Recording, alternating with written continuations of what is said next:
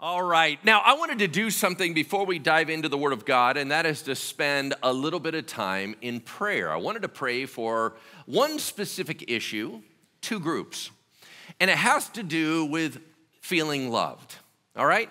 That I realize that some of us here in the family of Bridgeway don't have loving environments that you live in all the time. Now, I grew up in a very loving home. Okay, now, so much so, my dad would say it all the time, my mom would say it all the time, and I carry that forward into our house. If you're ever in our Hahn household with my daughters and my wife, we're always saying, I love you, constantly. Growing up, this is how bad it was. I would pick up the phone and I would talk with AT&T. I don't know if you've ever had this experience. Okay, love you, bye-bye. But they're like, did you just say I love you? Like what? Like you go into autopilot, right? I just said I love you to AT&T. That's so weird. Okay, so it just is second nature in my family. Now, not all of you have that. And so when you come into a church like Bridgeway, where we are high growth focus, right? We're high challenge. We are kind of like, if you want to grow in the Lord, man, this is a great place to be. What that means is we walk into some very difficult passages that sound like, man, God's always like trying to get me to change something. For a lot of us, it's why we're here. But there's some of us that walk in with an empty tank. You understand what I'm talking about? And when your tank is low and you do not feel very loved or connected to God, and all of a sudden you start getting challenged, it rubs you a little bit wrong. You understand what I'm talking about? And so part of the beauty of being in church is the idea that we not only worship together, we not only get to study the Word together, but sometimes we get to pray together in a significant way. So here's what I'm going to ask of you. I'm going to lead us in prayer here in a moment and have you raise your hands to the Lord if it's you. But anyone that you are not currently struggling in this area, right, of feeling loved either by God or other people, I need you to be an intercessor, all right? I need you to pray for the ones that are slipping up their hands around you. Now, once again, this isn't I got to open my eyes and stare, right? This is if you notice somebody around you does lift up their hand, I want you to intercede. If you don't have a sense that anybody around you, just start praying for them. Because what I would love to do is see people come in empty and leave full. I would love to see transformed lives, encouragement, strengthening, yeah? Because that's kind of what we need to make it through the week. Let's get a little bit recharged, all right? So I'm going to lead us in some prayer. Let's go ahead and get started. Heavenly Father, that we are here, and some of us, Lord, have not been loved on all week, and this is our moment. God, those of us right now that are struggling with not having a lot of life-giving, loving people to say it or convey it in a way that we feel it, God, we lift our hands to you right now. If you are struggling right now that you don't feel like there's a lot of people that can say I love you and they really pour out love on you, raise your hand real quick. Raise your hand. Who else? Who else? Yep, okay. You can put it down. Heavenly Father, we're raising our hands to you because, God, to be honest, our world feels like we're always having to generate love.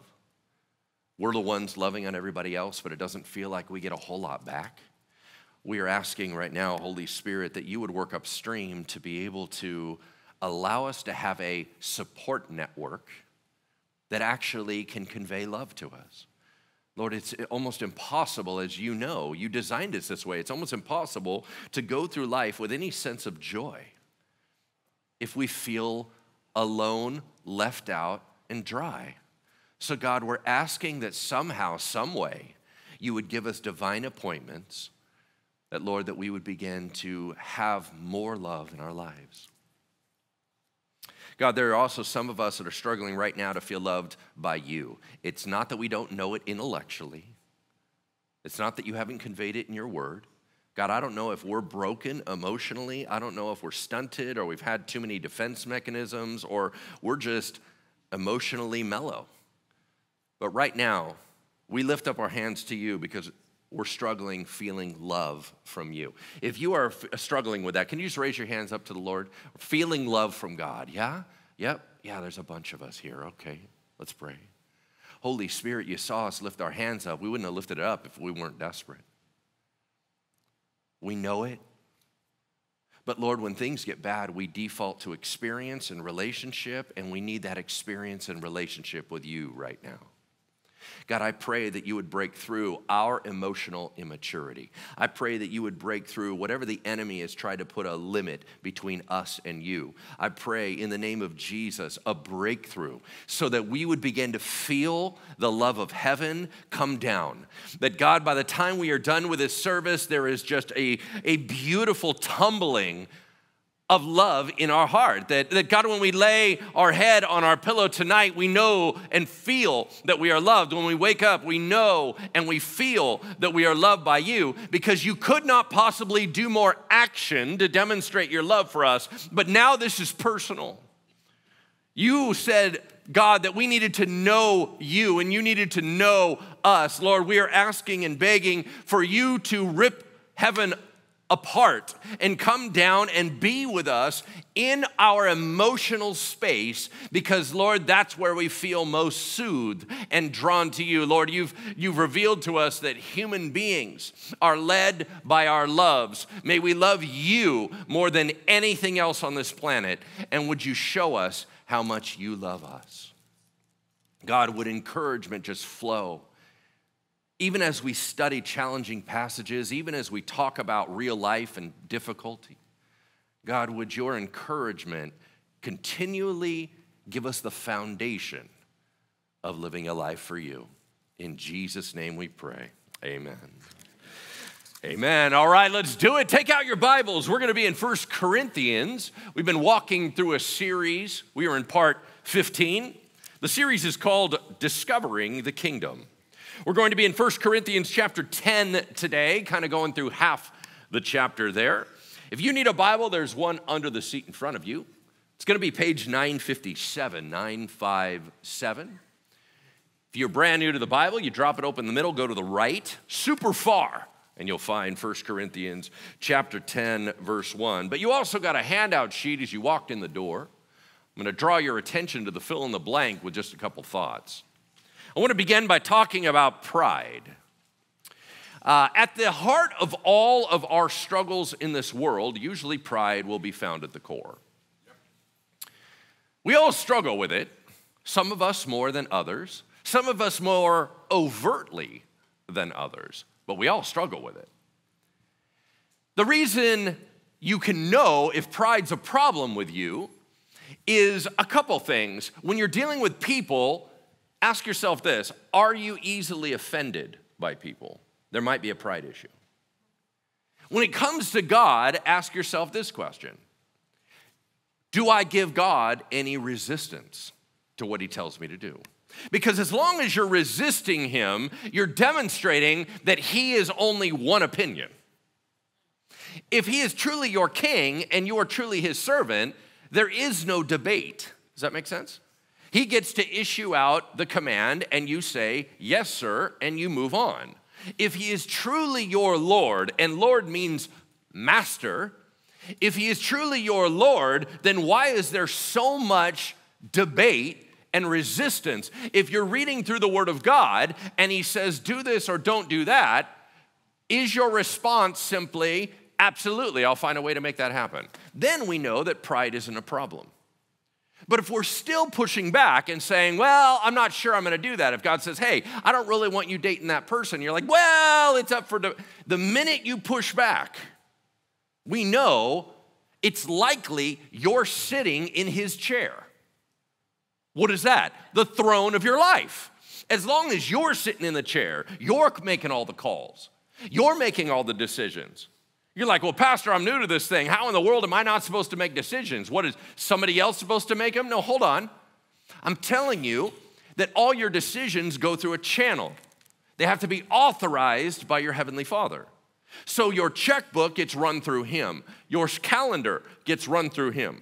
Your priority list gets run through him. Your daily agenda gets run through him. So ultimately, you may present ideas, but he gets to make the call. That's how you put him back in the proper position in your life. If you're wrestling with that, as I am, there's probably some pride issues involved. You see, because anytime something takes precedence over God, that in and of itself is an idol or a god to you, because it's in his spot. The fill in the blank on the sheet in front of you is this: the way we live shows who's our God. The way we live shows who's our God. Is it you? And if you go, you know what, it's not me, Pastor. I don't have a lot of self-confidence. I don't have a lot of self-esteem. All right, then who is it? You're making decisions based on somebody's opinion. Is it your family? Is it your spouse? Who is it? Is it your friends? Who's driving the ship? Or is it God alone? That's where we need to get back to. All right, so let me recap where we've been in this series, right? So in the book of 1 Corinthians, we've been reading this mail exchange between a pastor and a very arrogant young church. They are so anointed. They have spiritual gifts flowing so strongly. They're getting miraculous words from the Lord all the time. When they pray, stuff happens. They have the ability to speak in tongues and connect with heaven, and things are just rolling.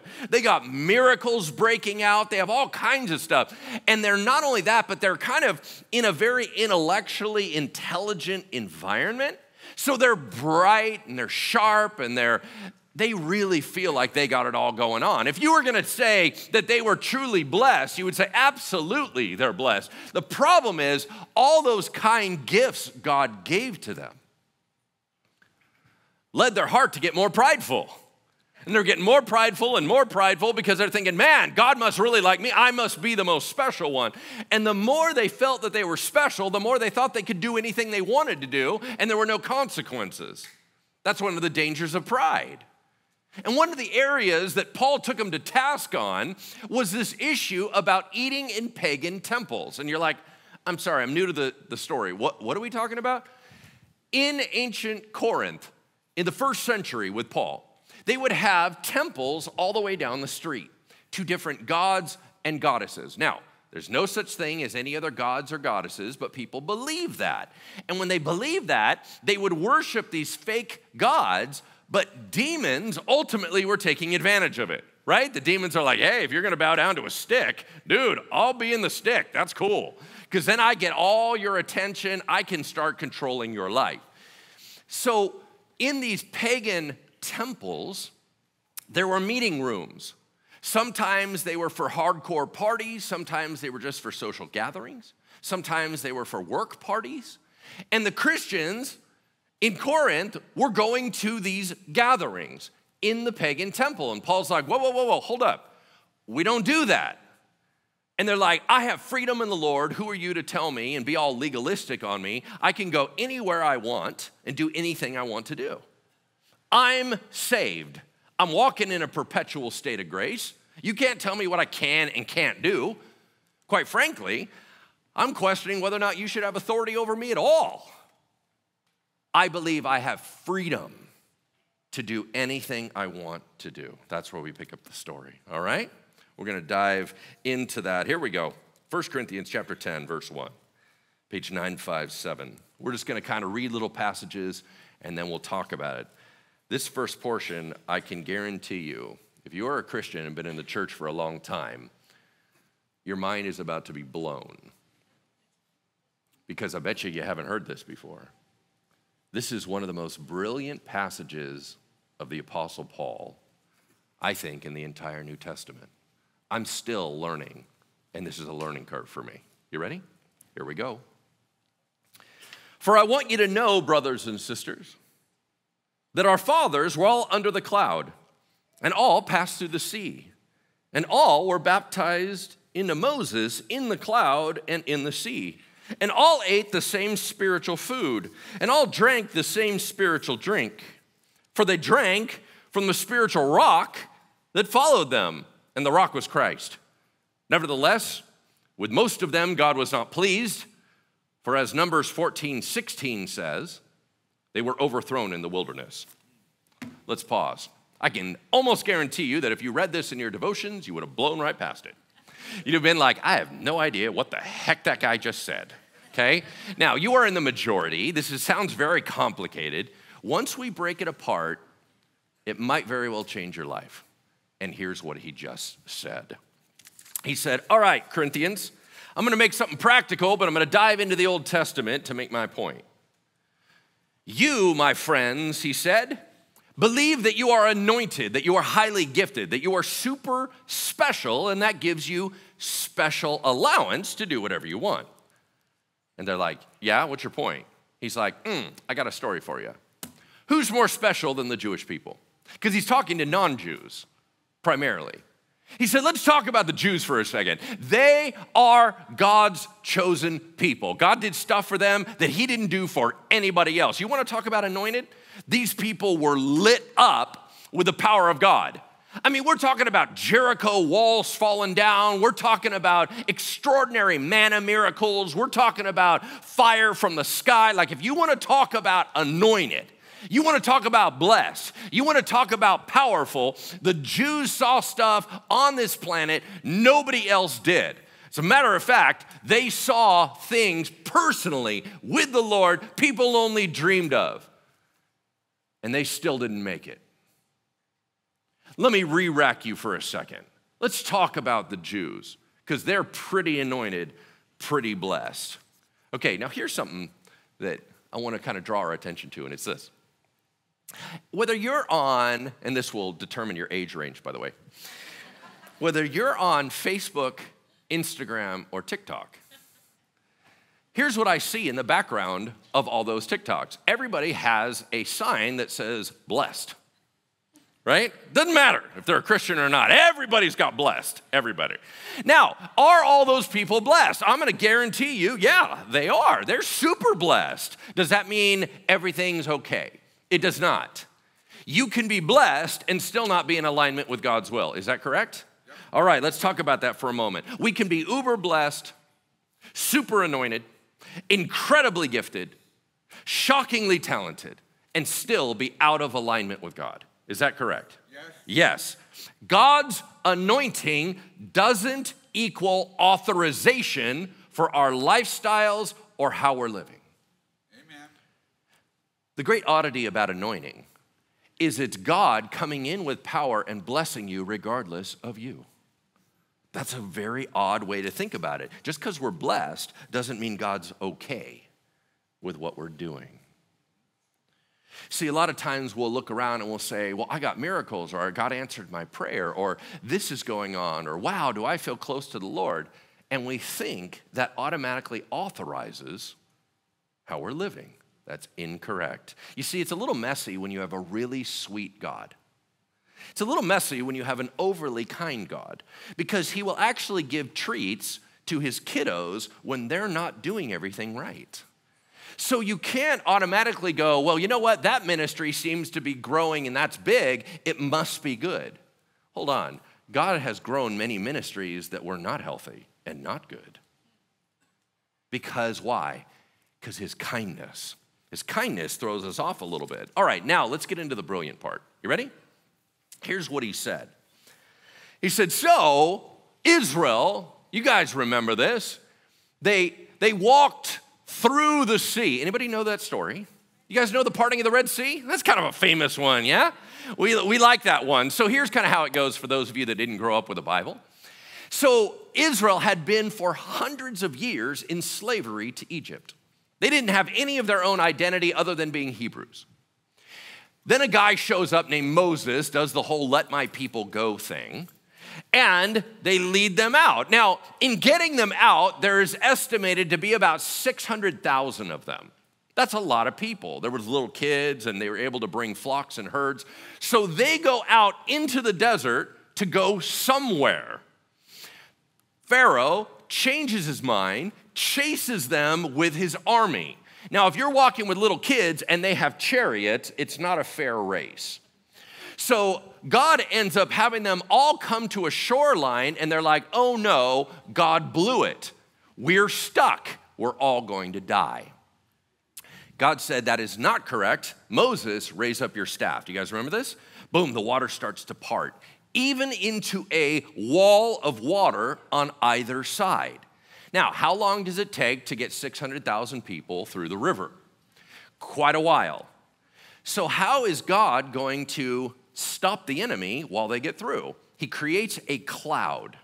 Now, this same cloud, it says he would guide them during the day by a pillar of cloud, and by night, a pillar of fire. Do you guys remember this? That cloud was blocking the advancement of Egypt so that Israel could get through. Then the cloud would dissipate, the Egyptians come in, and the water closed on them. You guys know that? All right, real quick, this is a science question for you. What are clouds made of? Okay, now, so what you have is they're walking through water, and the cloud is over them, which is water. So they went through the water. Does that make sense? They have it over them and on all sides. All right, hang on to that for a moment. He said then, when they got into the desert, they ended up having a couple different challenges. The first one was, how do you get enough food to feed 600,000 people? As they went on, it became more. It became about 1 million people. How do you feed them? Right off the bat, God gave them miraculous food. What's it called? Manna. In the morning, they would come out and there was little crumblies all over the ground. They would scoop those up and they were able to use them almost like flour, and they would make their meals every morning. Miraculously heavenly bread. Yes? That's called manna. And they were like, man, they walked out in the morning, they're like, what the heck is this? And so they called it manna. You know what manna means? What the heck is this? Okay, very descriptive. I love that, yeah? Well then, as they're traveling around, they would need water sources, and they needed to be moving water sources, usually to feed that many people and have it clean. Well, they kept running into areas that didn't have water, so they would panic. They talked to Moses. Moses talks to God, and God says, I want you to go over to this rock outcropping, and I want you to speak to the rock, and a spring explodes out of the rock outcropping and gives everybody miraculous liquid to drink. It's water, yeah? And you go, okay, Pastor, so far I'm with you, nothing miraculous yet. Okay, nothing shocking. All right, let's put the pieces together. He said, Corinthians, you guys think you're really, really special and anointed. You are. So were they. You know what's interesting is you think that it has nothing to do with them and you, but do you realize they're our family? Do you realize that we were supposed to learn from them? Do you realize we've actually been in one long, continuous growth walk with God? Do you realize that? They're like, kind of. I don't know, it's kind of ancient and now. He goes, okay, let's go back over the stories. You know what those stories are? Baptism and communion. They're like, what's that? Well, let's go over it again. Baptism. What do we do in baptism? We go down into the water. Were they not going through the water and had water over them? Is that correct? And we rise up out of that. When we talk about communion, what are we eating? Allegedly, there is a communication between us and God that involves supernatural bread and supernatural liquid. Is that correct? He's like, all right, let's start tying all those pieces together. They had baptism, they had communion, just like you. As a matter of fact, it's the exact same thing. And they were anointed, and you're anointed. But let's talk about what baptism ultimately means. Baptism, and I'm going to give you a fancy definition. Baptism is a communal word picture that effectively displays identification. You're like, yeah, I wasn't following you. All right, do it again. A communal word picture. When you get baptized, what are you doing? We have baptism classes this weekend. We're going to have a baptism soon. Registration shuts tomorrow. Are you going to get baptized? You're like, well, I don't even understand about it. Here we go. It's a communal word picture. What does it mean? There's a personal part and a community part. The personal part is that you are going down in the water looking like you're dying with Jesus, right? Going into the tomb, and then you raise up cleansed into a new life. Oh, that's resurrection with Jesus. There's a personal word picture you're engaging with, and other people are observing it. Because let me ask you this, do you get baptized by yourself? No, as a matter of fact, you probably, hopefully, bathe periodically. Is this correct? Okay, when you're in the bathtub, are you not doing the same exact thing? You go under the water, you come up, but you don't think that's very special, right? But suddenly you're in church, do the exact same thing, and it has meaning. Someone lowers you down and brings you back up. You're like, oh, well, that's true. Okay, that's cool. I mean, otherwise I'd drown. No, you're not gonna drown. You get out of the bathtub every time. Why is that person lowering you down? Because they're saying you are so dead in your sins, you need someone to lower you in the grave and someone to get you back up. You're like, wow, that is powerful. Hold on. Do you get baptized with an audience or by yourself? With an audience. Why? Because there's a group part of it. Because the moment you get baptized, the rest of us realize you're identifying not only as a Christian, but one of us. It's an identification marker that you now have relationship with God and have relationship with us. You're part of our team. Is not communion the same thing? It is, and we're going to use the same definition, a communal word picture that effectively displays identification. What are we doing? We're taking juice or wine, a liquid, and we're taking a bread. We're talking about the blood of Jesus and the body of Christ. We are now ingesting it. Now, a couple questions for you. You always drink liquid and eat bread. What's so special about this one? You're like, oh, it's different. It's here in church. Now it has special meaning. We'll get to that in a moment. But here's the point. Is there something personal about communion? There is. You're remembering Jesus died for your sins specifically.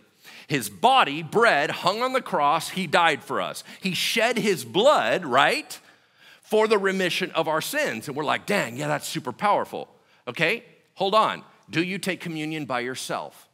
You do not.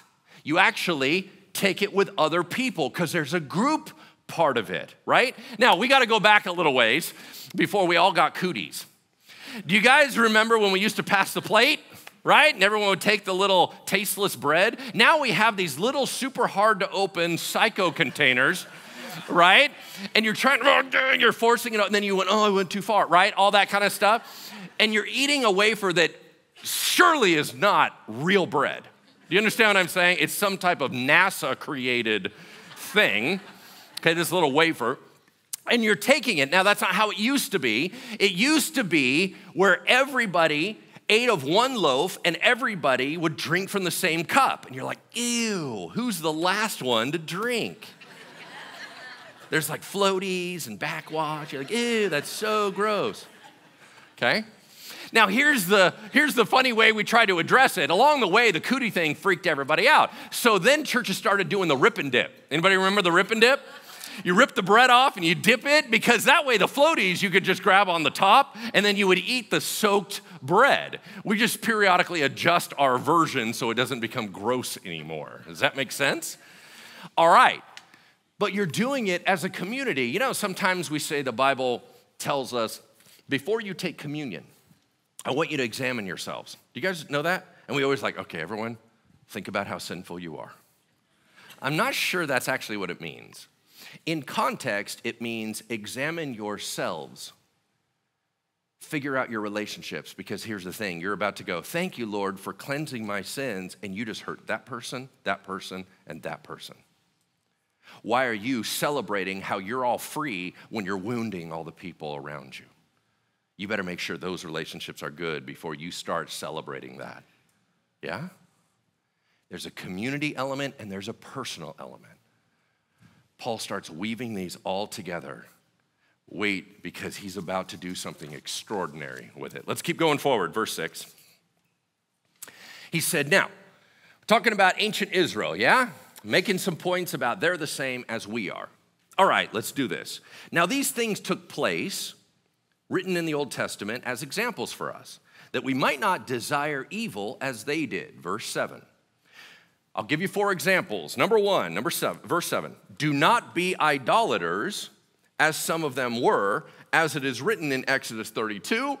The people sat down to eat and drink and rose up to play. Example number 2, verse 8. We must not indulge in sexual immorality as some of them did, like in Numbers 25, when 23,000 died in a single day. Example 3, verse 9. We must not put Christ to the test as some of them did and were destroyed by serpents. Example 4, verse 10. Nor grumble like in Numbers 14 and 16 as some of them did and were destroyed by the destroyer. Now, these things happened to them as an example, but they were written down for our instruction, on whom the end of the ages had come. What's his point? That's our family. They're the same quality as us. We got to learn from their mistakes. I believe in this world there are 2 types of learners. There are those that can learn from other people's mistakes, and there are those that have to make every mistake themselves. I don't know which type you are, but it's usually based on personality. Praise the Lord, I am the first type. You know why? I'm a third child. Third children always look ahead and go, whoops, my brother got busted for that, ain't doing that. My sister went out that window and got busted, got to go through another window. Right?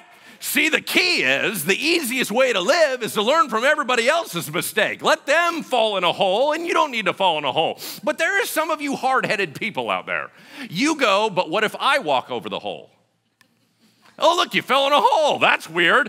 I don't even understand you. Why would you not just learn from someone else crashing and then go, I probably shouldn't go that way? No, some of you are like, I got to do it myself. Okay, cool. You do you. As a third child, my life is way easier. Does that make sense? All right, let's move on. Now, he said, these are all examples from us to learn from. And he cited 4 examples. The first one is the story of the golden calf. You guys remember the golden calf? This is a super weird story. Israel comes out of Egypt. They go through the Red Sea. We're right back there. And they all park at a big mountain called Mount Sinai. God comes to them, and there's like thunder and lightning and fire. It is like scary mountain. It's like something out of Lord of the Rings, right? And then, of course, Moses had to put a ring into Mount Doom. No, that's not true. He didn't do that. Moses says, I'm going to go up on the mountain, and I'm going to go talk with God. I'll be right back. He's gone for over a month. Now, everyone's like, our leader got fried, right? They're like, oh no, we need another one. So they turn to his brother and they're like, Aaron, you gotta do something. He's like, well, what do you want me to do? They're like, I don't know. But everybody's freaking out. They've been slaves for hundreds of years. They wanna have a raging party. These people are ready to explode. Our last God just killed our leader. Can we just get another one? We need a whole new movement, bro. This is the time to kind of rebrand, if I'm saying it right. All right, cool. Let's do something. And Aaron's like, okay, let's make a cow. Good answer, Aaron. The heck? They make a golden cow and then have a weird quasi-orgy party. That's odd. Story just went to the right, yeah? And only some of them were like, yeah, I don't know what's happening right now. God, up on the mountain, is talking to Moses. He's like, you might want to get back down there. He's like, why, what's going on? He's like, just trust me. He goes down there, and he's like, what the heck is happening here? I go up for like a month and you guys turn into a bunch of psychopaths. And he just lights up on them. We got these guys killing these guys and it just goes crazy. Paul goes, yeah, don't do that. Oh, okay, thank you. Here's what's interesting about that scenario that plugs into our lives. Most of those people didn't make the idol, but they were celebrating along with it. They were giving credence to it. They were taking advantage of the benefits it brought. They could have all argued, well, I didn't make it. Yeah, but they were guilty. Why? Because they were enjoying the benefits. If you partake of the advantages of it, you are guilty of its creation. Just let that soak in for a moment. We all love the benefits of sin, but we never admit to creating it, right? If someone stole money and we happen to benefit from it, we're great because we didn't steal the money in the first place. That's going to tie in. He tells the second story. Comes out of the book of Numbers. Israel had started connecting in with other Canaanite nations. those other Canaanite nations worshiped a god named Baal. Baal was worshiped through sexual immorality. They hooked up with these other people, and they started getting way out of control, so much so that Israel was torn apart by following God versus following this other god. They started doing sexual stuff in such a bad way that the nation's leaders were crying, literally crying, and crying out to God in a prayer meeting, and a couple went into a tent right next to their prayer meeting and started having sex in worship of another god. Well, one of their guys just lost it. His name was Phineas. He grabs a spear, goes through and jams it through the couple and kills them. And Moses is like, okay, you guys, this is all getting way out of control. A plague hits, all kinds of stuff hit. Paul goes, yeah, don't do that. They're like, all right, I didn't think I was.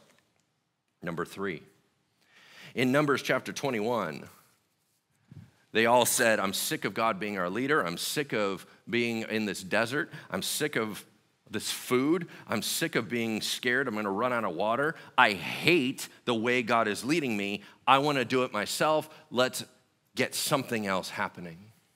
And they grumbled and complained. And God said, really? And he brought in venomous snakes that came in and started biting everyone, started killing people. And they cried out, God, what are we going to do? And he said, here's your solution. I want you to make a bronze version of that, stick it on a pole really high in the middle of the camp. If anyone gets bit and they're going to die, look at the pole.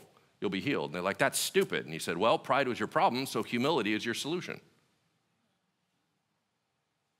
Number 4, 2 times it's highlighted in Numbers 14 and 16 that they grumbled against Moses and said, we don't want you as our leader. We will stone you to death and start over. And God says, you know what? I will kill all of you and start over. Moses is like, okay, don't do that. Paul said, yeah, don't do that. What was his whole point in all of this? Well, he's going to make it in just a moment. Here's his point, verse 12. He's saying, Corinthians, you need to be warned. Just because you are flashy, just because you are blessed, just because you are anointed, just because you think you're a big deal doesn't mean that you're bigger than God. You never have been, you never will be. Your pride is getting you in trouble. You're about to fall, and I'm warning you. Now, God's not going to force you to fall. You just seem to be running in headlong on your own. So let me tell you some rules about how it works in this world. Verse 12. Therefore, let anyone who thinks that he stands take heed lest he fall. What does that mean? Once you think you can't fall, you're done. Yep. Been there, done that. Yeah, amen. Been there, done that. Okay, verse 13. No temptation has overtaken you that's not common to man. You see, God is faithful. He won't let you be tempted beyond your ability. But with that temptation, he will provide the way of escape, so you may be able to endure it. He said, guys, you're heading down a wrong road. Let me be very clear on where this road started. There's a difference between a trial and a temptation. They're the exact same word in Scripture. How do you know which one it is? You have to know the motivation behind it because they feel the same. Let's say something goes in your life and it's terrible. You end up getting a horrific divorce and everything's tearing you apart and everything's going crazy. Is that from the enemy or is that from God? At first, you can't tell. Is it a trial or a temptation? You see, a trial is endurance training. It's resistance training. God does trials. He allows difficult things to come into your life so you have to push back against them and strengthen up. You are stronger when you come out the other side of a trial. Temptation is led by the enemy. Still feels terrible, but all that pain is to tear you down, break you, and ruin you. How do you know which is which? God only does one, Satan does the other. Either way, you have to stay close to Jesus. Is that correct? Yep. All right. But if it is indeed a temptation, you don't ever get to say, God made me. Nope. God will always give you an out, but you have to take the out. Does that make sense? All right. Now, here's his whole wrap-up point. You ready? This is where it all gets amazing. Verse 14. Therefore, my beloved Corinthians, flee from putting other things ahead of God, idolatry. I just want to speak to you as sensible people, he said. Judge for yourselves what I'm telling you. Here we go. The cup of blessing that we take in communion, that we bless with, is that not a participation in the blood of Christ? The bread that we take in communion, that we break, is that not a participation in the body of Christ? And because there's one bread, our whole community, we who are many, we're just one body, we all partake of one bread. Verse 18, consider the people of Israel and their sacrificial system. Are not the priests who eat the sacrifices participants in the altar? All right, what am I saying? Verse 19, what do I imply then? What am I saying, that food offered to idols is anything, or that an idol is anything? No. I'm implying that what the pagans sacrifice is they offer to demons and not to God. And I don't want you being participants with demons. You can't drink the cup of the Lord and the cup of demons. You can't partake in the table of the Lord and the table of demons. As it says in Deuteronomy 32:17, shall we provoke the Lord to jealousy? What, are we stronger than he is?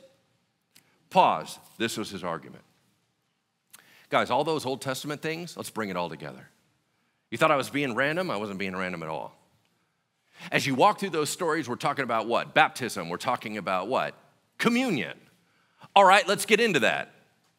What I'm talking about is rules of participation. You're like, I don't understand. I'm not following you. All right, here we go. It is not so much what you eat, but where you eat and why you eat. What have I been arguing since chapter 8? Don't go into the temples and be in a pagan environment doing pagan things. Why did I tell you? You're like, oh, I can do whatever I want. No, you can't, because it's ultimately not about you. It's about God. You keep thinking, well, I'm anointed, I'm free, I'm liberated. You know what? But it still reflects poorly on God, so we can't do that. So let me bring it around. When you have bread and wine at your home, is it magical or special? It's not. It's regular. But the minute you come in church, it changed the environment. The environment changed the experience. The experience changed the reason why you're doing it and why it has value. So regular bread and regular wine suddenly becomes this important connection with God. Is that true? They're like, yes, sir. Then why is that not the case when you go into a pagan temple and eat food? You keep saying it's regular food, it's regular food. But look where you're at. It changed the environment. It changed the experience. And everything going on in that pagan temple changes the meaning. And so regular stuff suddenly is not okay. He's like, I don't know how much I need to argue with you more. Have I not sufficiently made my point? You see, when I tell you, I don't want you going in there, you're always arguing with me. Oh, I have the right, and it doesn't matter. It's not really demon meat. It's not really blah, blah. Stop. You don't know what you're talking about. I'm telling you right now, it's dishonoring to the Lord. I get it. You personally, you weren't attached to it, whatever. Your environment changed the meaning. Is that not interesting? I find that argument brilliant. And him walking through the communion with the old, right? All right. When we do these series, I always try to leave you with something to go, man, I never even saw it that way. I never saw the world that way. I'm going to give you one of those, but let me just recap what Paul said. You guys, you don't get to be all in with Jesus and be all in with the world. That's an irreconcilable marriage, right? We think we can kind of have one foot with Jesus and one foot in the world. Nope. And you go, but I know how to navigate it. And this is where Paul says, but it's not about you. You go, but I have freedom. I know, but it's not about you. Okay, so let's close out with something that blew my mind the other day, and I feel like it ties into this concept, and I think it's something for us to consider. If you're a note taker, I want you to write this down. Ready? Grace doesn't alter the sin, only the effect. Grace doesn't alter the sin, only the effect. What do I mean? We like to think that since we have grace and forgiveness because of what Jesus did on the cross, that sin doesn't matter anymore. Be careful with that. The sin matters just as much. It's just paid for and released. If you punch me in the face, I'm still hurt. Just because I release you didn't stop the pain. I just said, I'm not going to hold you accountable for it. Right? So what happens is because we think that everything is forgiven and we're walking in a state of grace, then it doesn't matter what we do. But it does.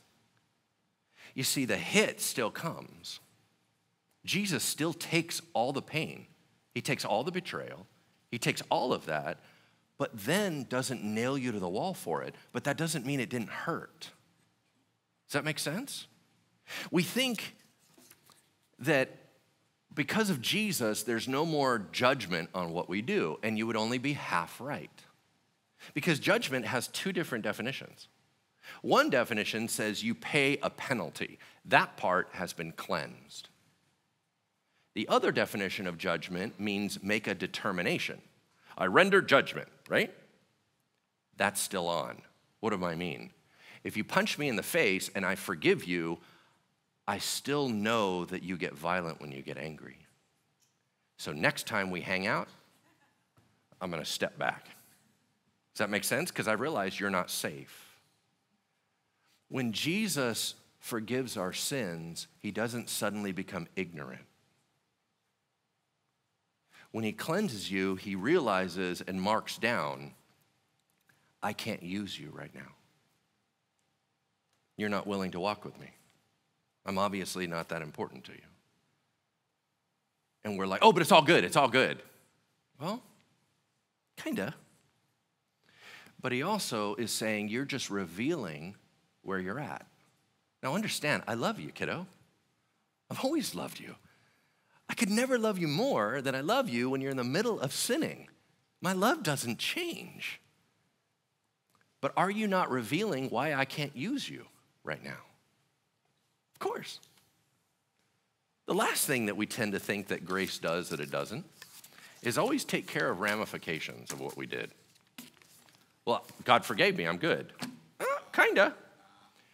You see, if you hit me, I still have bruising. I can say, I forgive you, you can say sorry, and I still have bruising, right? Because a lot of times we will do something and we're like, yeah, but I'm good now. Jesus forgave me. And I go, yeah, but someone still has to put together the broken lamp that you threw in against the wall. It's still a broken lamp. You actually have to go back and make amends and sort things out, right? Just because you're forgiven doesn't mean what we did doesn't matter. It just means that your heavenly Father is not going to let it all fall on your shoulders. He's going to take a lot of the hit himself. You see, as we finish, I want to say this. Sometimes when we read the Bible and we get all these different challenges and it feels like God's all up in our grill and we're like, gosh, you're always telling me something I got to change. Do you know why he does that? It's the same reason why you as a parent do it to your kids, right? They call it nagging. Sounds irritating to them. Why do you do it? Do you do it because you're bored? Do you do it just to mess with their head? Or are you doing it because you truly believe that whatever behavior they're doing now is probably going to get out of control? Are you doing it for their betterment? Are you doing it to keep them strong and healthy and thriving? Okay, that's why God does it. He's consistently whispering to you, hey, kiddo, I built you for more. I know you're content to be where you're at. I'm not. I need you to remember, kiddos, I built you to fly.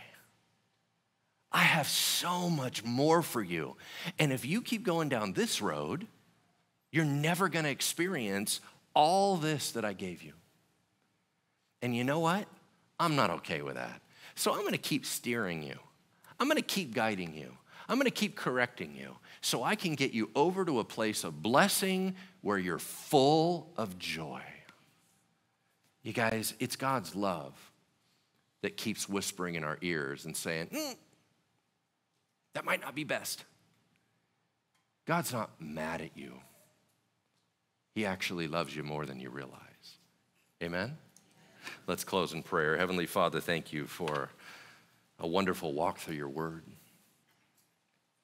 God, the whole service, there's a sense of your spirit being among us.